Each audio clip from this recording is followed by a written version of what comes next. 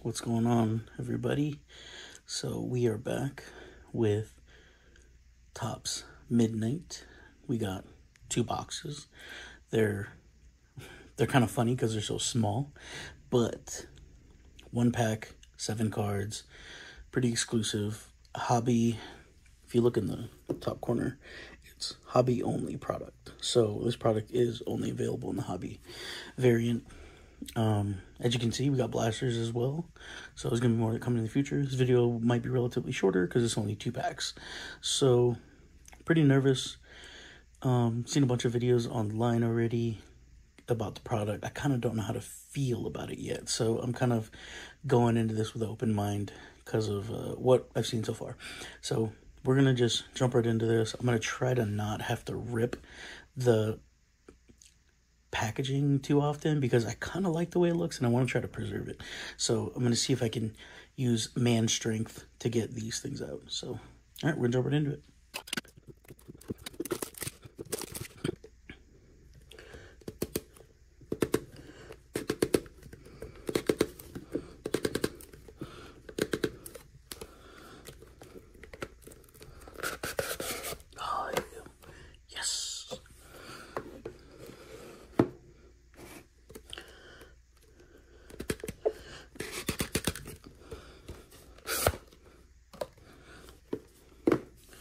That was a success.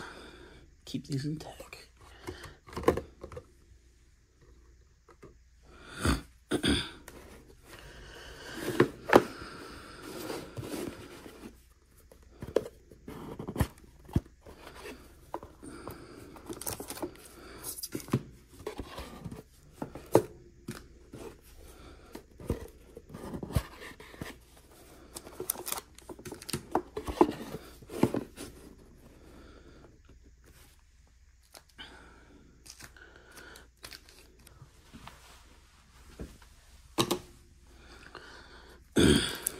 All right, first pack.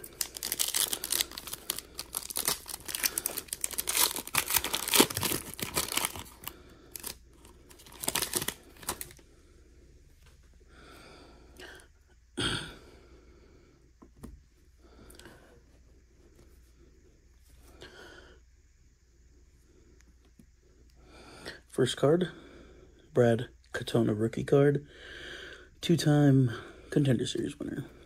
Very nice card. Midnight rookie card.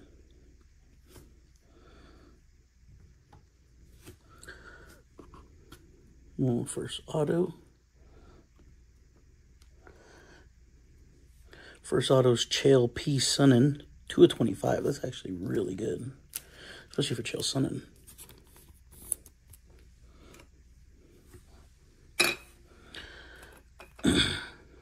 Love the auto.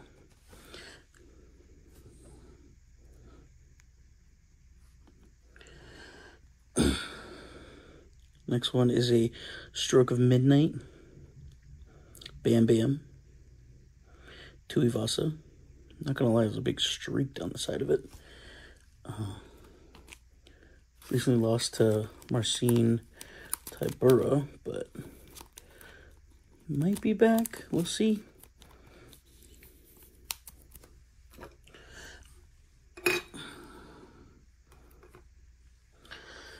Next one, it's thicker, so I think this was a patch auto.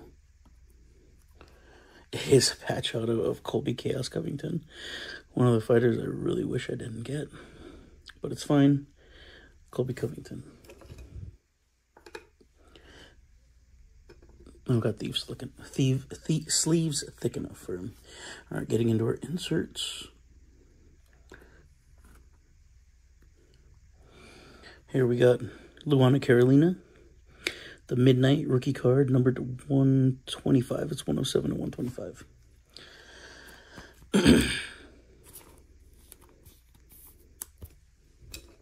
Not bad of a hit. Luana Carolina's not the best, but still, it's all right. Cameron Simon, 75. Look, Cameron Simon is decent, but they have him in the set, but they don't have Christian Rodriguez or Peyton Talbot. So I understand they don't have Peyton Talbot because I think it was only the beginning of this year when Cameron Simon lost to him. But Christian Rodriguez beat him last year. I'm pretty sure. It's either last year or the end of last year or the beginning of this year. But still, I feel like Christian Rodriguez should have been in here in the set. And then we got a Lunar Tide of Cyril Bongamon. Gone. Oh my god, I can't believe I said that. Alright. That was the first pack. Pretty exciting. Nothing like super extravagant, but it's pretty decent stuff still. So, pretty good. I'm actually glad we just got numbered autos because I have seen a bunch of breaks where people do not get numbered autos for a couple packs. So, pretty good. Very excited about it.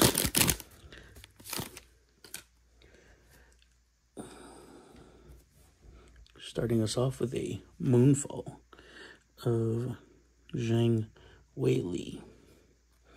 Beautiful.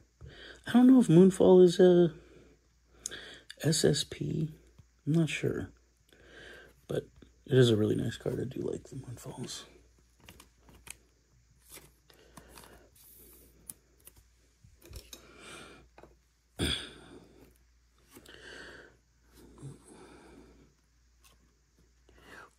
It's all over the place. JDM, let's go. Jack Della. It's always a good draw. Jack Della Maddalena. Amazing. Such a great pull.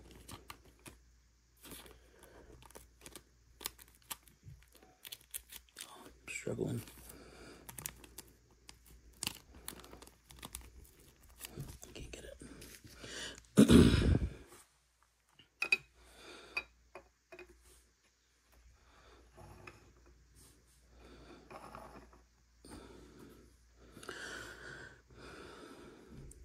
Second auto. Merab Devalshvili. Let's go. Stroke of Midnight. Always a good one, too. He's definitely going to be fighting for the belt soon. If not, taking the belt.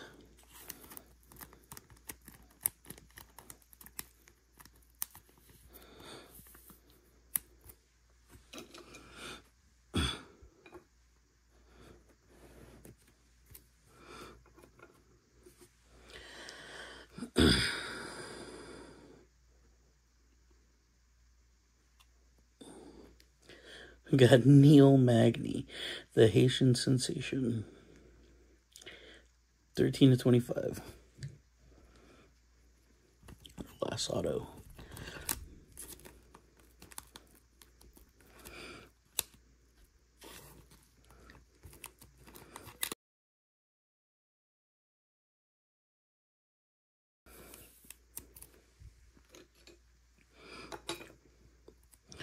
Still a one-numbered card, but would have liked it if it wasn't Neil Magny. All right, now we got the one and only Valentina Bullet Shevchenko.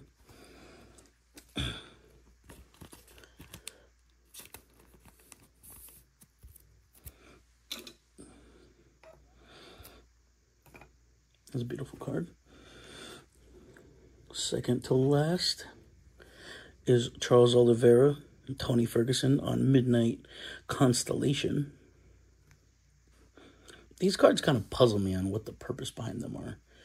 Because they have rivals, they have teammates, and they also have, like, rival teammates and then brothers. So it's kind of, I don't know, it's real puzzling. But the last card of the rip is... Are you kidding? A Constellation Taffa.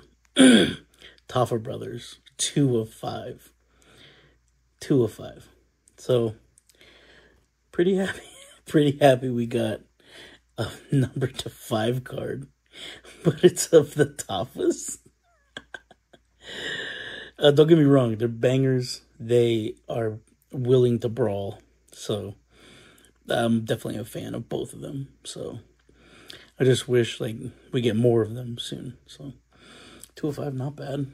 I do like that. Even if it is of the toughest. Alright. That's 2 boxes of Midnight. We got some pretty good autos. The only gripe I would probably have about Topps Midnight is the list of fighters, because like they have Montserrat and they don't have Tracey Cortez in this set, and I don't understand that. There's no Tracey Cortez in this set. Christian Rodriguez isn't in the set. Steve Erceg isn't in the set. A lot of the people that are in the top 10 of pretty much each weight class is like not in the set, and they have like rookies that have been out of the UFC for the longest time. I'm pretty sure it's because, you know, they send out the stickers, they have the autographs, they have to produce the cards, they're in the set, all this other stuff.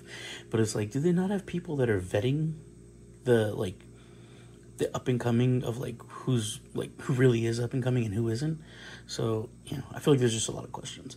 But I'm very happy with the designs. The designs, some of them, you know, Stroke of Midnights. I don't think I got any of the Star Walker. Where are they? I can't remember. It's like the Star Moonfalls, or no, not Moonfall. It's like Star Walks or whatever. The ones that look like Stranger Things.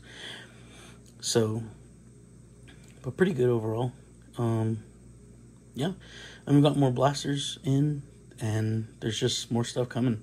So just keep an eye out. I probably will not buy more Midnight because of the price range.